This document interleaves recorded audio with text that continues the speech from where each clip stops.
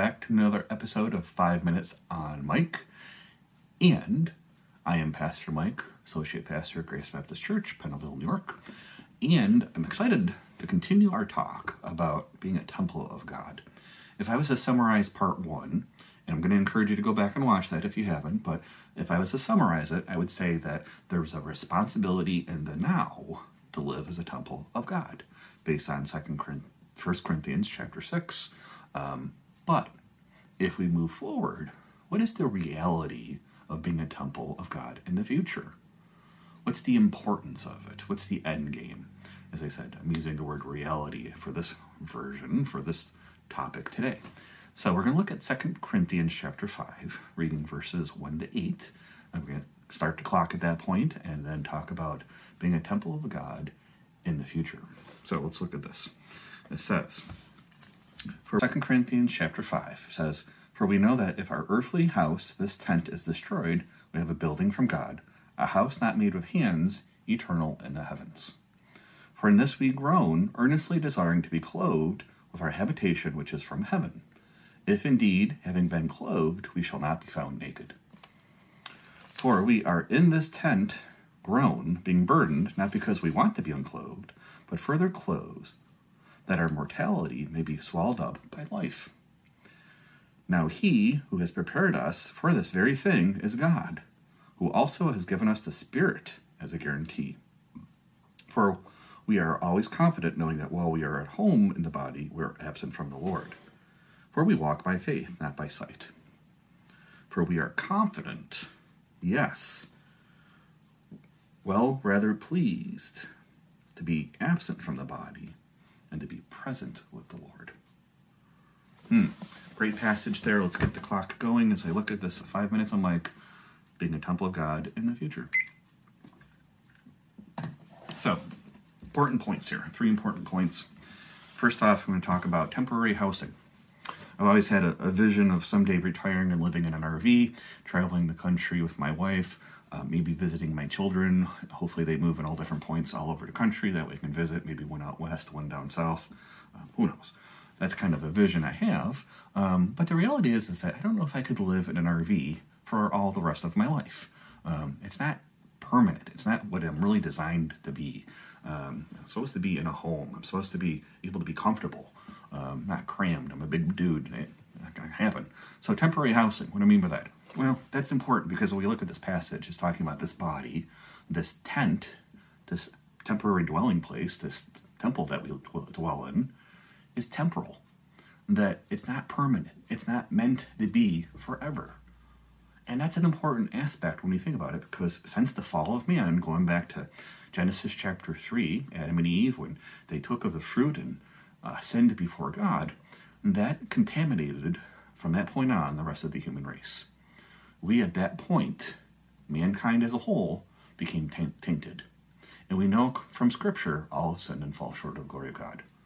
That there's none righteous, no, not one. And that the wages of sin is death, but the gift of God is eternal life. So we realize that scripturally, that this body, this physical being, this mortal being that I am, is temporary. But also, as we think about the fall of man, what happened because of sin, we also realize from this passage that there's a tainted living, that we are not perfect, that because of this, there's issues. It talks about in this passage groaning. I'm realizing that more and more as I get up every morning in the morning. Oh, my knees ache, my hips pop. It's getting tough. And I'm only in my 40s, so Lord knows what's going to happen next. But the reality is that this is temporary. And that creates an issue for us, that it's unavoidable that there's going to be problems. And in this world where we want perfect, we want everything to be right, we want everything to be just great, realize that it's not going to happen. This world is not meant for that. It's just a temporal dwelling place that we are living in. There's going to be sickness. There's going to be issues. And as much as I hate admitting that, that's the truth. So when I think about it, there's a tainted living that we live in, according to this passage. But the hope here is the timing of his presence. My last point. Timing of his presence. What do I mean by that? To be present in his body is to be absent from God. To be absent from this body is to be present with the Lord. There's no delay.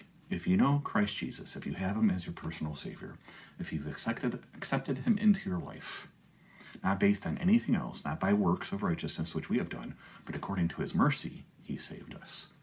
We realize that we have a hope that's eternal. Amen to that, because I realize that this body is not going to last for the long term. But to be absent from the body is to be present with the Lord. There's no waiting period. There's no 8 days, no layaway, no purgatory. None of that's scriptural. Scripture says, absent from the body, present with the Lord. Thief on the cross, what was he told? When he cried out to the Lord for help, he was told, today you shall be with me in paradise. What amazing truth when you think about that. The timing of his presence. To be absent from this is to be present with him. That he goes to prepare a place for us, that where he is, there we shall be also. Amen to that. So, kind of wrapping this up, there's going to be a wanting, there's going to be a desire, there's going to be issues of us wanting more in this body. And we see that played out all throughout the world. We see that in the way mankind behaves, that there's a wanting, there's more. But the reality is that it will never be satisfied, it will never be complete until the day we're with him. And I stop and think about for a second, I have a loved one of my family members is currently in hospice, not knowing the day of when the Lord will call her home. And it's difficult to watch, it's difficult to think about that, it causes grief. But the reality is this, that she knows Christ Jesus. I've talked to her, I've had that experience where I know for sure she knows Christ. As much as I can, because I can't see the heart, she knows Christ. But I know as soon as he calls her home, to be absent from this body, to be present with the Lord. What is the future of the temple of God? To be with him. I hope you know that. I hope you have that assurance of Christ Jesus. Perfect timing. Look at that. Time's up. In conclusion, stop and think about this. That there is a responsibility right now to be a temple of God. But the reality of the truth of God's word is that when he calls us home, we shall be with him. He is the way, the truth, and the life. No man comes to the Father but by him. But when we do come, what an amazing truth, what an amazing testimony that will be to be someday in his presence. Amen. And may you know that peace that passes all understanding. May you know the truth, that this earthly temple, even though it may be falling apart, and some may be worse than others, the fact is that someday we'll be with him. Amen. God bless you. Have a great day.